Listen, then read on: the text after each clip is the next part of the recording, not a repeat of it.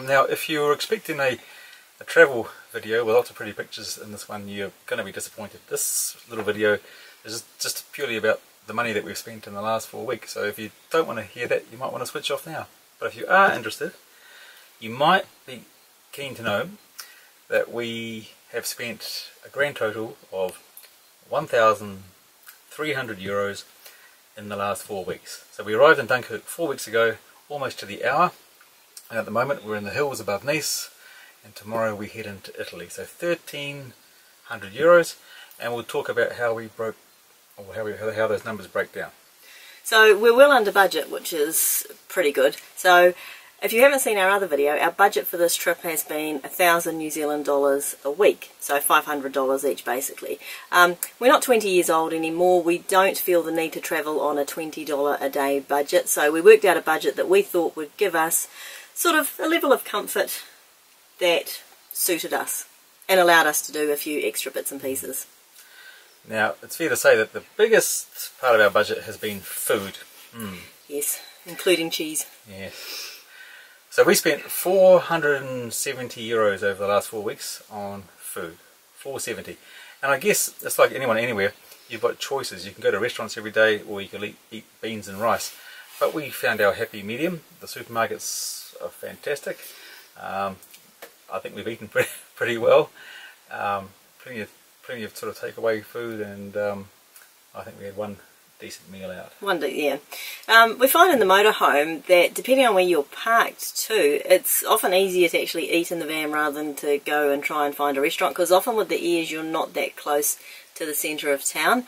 And I don't know, I think we just quite like cooking really. And the food here in France is definitely a bit more expensive than the food in the UK, but we just kind of, I was going to say we eat less, but I don't know that we do. No, we eat way too much bread, unfortunately. We've got a whole new category. It's called croissants. Yeah. And but the bread thing has been interesting here because, you know, you can buy it in the boulangerie, which we've done. You can buy it in the supermarkets. And they price it not just on loaf, but also on weight at times. So, yeah, the bread thing has been quite an interesting one to watch. So remember that number, €470. That's just a bit over a third of our budget. And we haven't gone hungry. The second, I guess, most important part of our budget was fuel. And nearly all of that is diesel, probably 95% of that is diesel. So we've spent €280 on diesel. That's €70 a week. It's pretty easy. And a bit on LPG. And a little bit on LPG. Yeah. The gas, though, is lasting a long time now. Now that it's not winter, or bitterly cold winter, we only use the gas now for cooking and for the fridge running when we're not on electric. So, yeah, gas is really cheap now. Yeah, so we filled up 2 weeks ago, and we're still on the first bottle. So it's almost a non-issue now. So diesel, money well spent. For the places it's taken us, no buses, no trains, just go to these back and beyond villages. Really good value.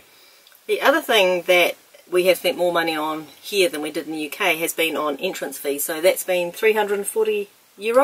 Yep. A lot of that went on Paris. We made the decision before we left that when we went to Paris we were going to try and see all the things that we wanted to see within reason, and we tossed up between getting a Paris pass or getting a museum pass, and in the end we went for the museum pass, which was quite a bit cheaper. The Paris pass is €130 for 3 days, and we got a 4-day museum pass for €62 each. Yeah, so we saved quite a bit of money. On top of that though, we did buy a metro pass as well for about €27. The Paris pass, the €130 for 3 days, gives you everything that we got on the other 2 passes, plus you could do a wine tour and you could go for a cruise on the Seine and a few other things. But we, looking at it, figured we couldn't fit it all in 3 days, whereas the museum pass gave us all the museums we wanted to go to, plus Versailles. It really would have been really cost effective had Versailles been open the day that we went there, but there was a strike, so we missed out on that. But it did allow us to see all the museums we wanted. But along the way, when we visited chateaus, cathedrals, there's this money just chips away. So yeah, a big part of our budget. And if we weren't being tourists, I guess you wouldn't have that part of it, but we certainly are tourists. Yeah, and because we don't know if we'll come back to this part of the world again, we weren't going to miss out on seeing the odd chateau and the museums and art galleries. Now, the next category, our accommodation, if you like, we spent €170 on campgrounds and airs. So out of the 28 days, we spent 6 nights in fully fledged campgrounds, but that was mainly in Paris and Avignon. And then we spent, I think, another 5 nights in airs where we had to pay a little bit for electricity, maybe €5 a night, €6 a night, that kind of thing. But the rest of it were either free airs or free camping out in the wild. And I've got to say, in France, it's very, very welcoming. It's so easy. You could actually come to France and not pay anything at all for accommodation if you wanted, because there are so many free airs. You do have to pay extra in some of them for electricity and water. But the electricity thing, you could be fully self-contained if you wanted when it comes to electricity. Because we've got a solar panel that keeps things charged up, our only real need for electricity is charging up the laptop. Yeah. And if we could be bothered to buy an inverter, we'd probably solve that problem. It's quite nice to go and have a luxurious shower every 4 days, and just in the campsite, and do your washing, and that's just like a little holiday for us, really. Yeah, we do need the electricity because of the laptop, as Neil said. We've got quite a few electronic devices actually, which is quite surprising because we're not particularly technically minded.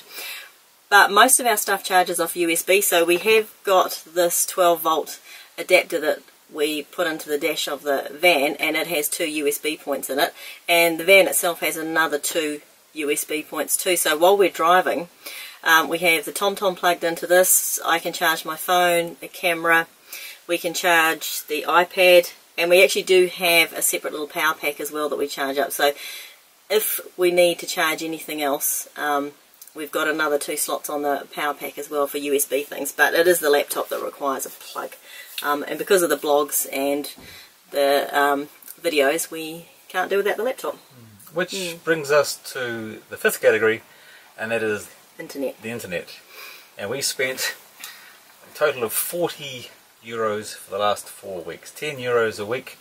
It seems like good value to me. Yeah, the internet thing, we've never had to worry about internet on holidays before, because normally when we travel, I think a month is the longest we've been away in one hit, and usually we're staying in hotels or guest houses, and they always have free Wi-Fi, which is enough. But this trip, because we've had to work out where we're going to go, how we're going to get there, and also for uploading movies and things and keeping our website up to date, the internet has been something we've had to seriously think about.